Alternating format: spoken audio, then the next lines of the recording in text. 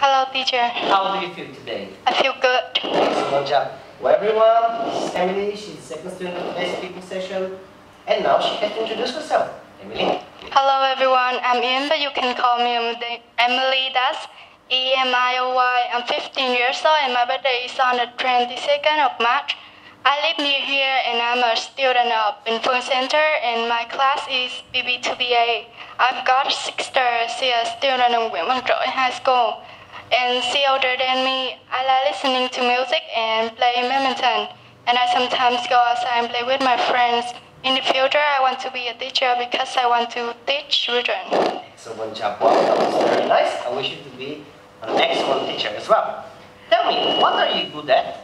I'm good at studying English. Good job. What are you bad at? I'm bad at studying music. Music? Yes. You cannot sing well, huh? Okay, good job.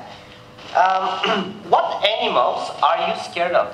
I'm scared of crocodiles. Crocodiles. Me too. Don't worry. What do you do every day in the morning? I get up at 6 o'clock and brush my teeth, wash my face, and have breakfast.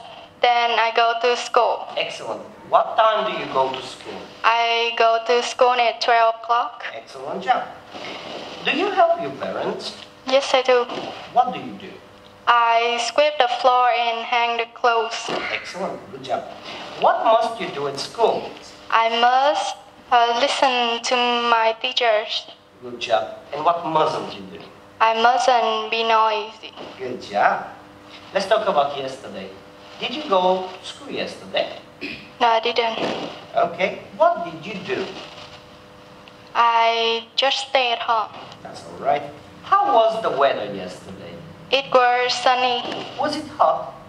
Yes, it was. Good job. What do you want to do on Sunday? I will play some game with my friends. Good job. Will you stay at home or go outside? I go outside. Very nice. We're almost done here. You're going to see some things. And look at these four objects. One of them is different. Which one?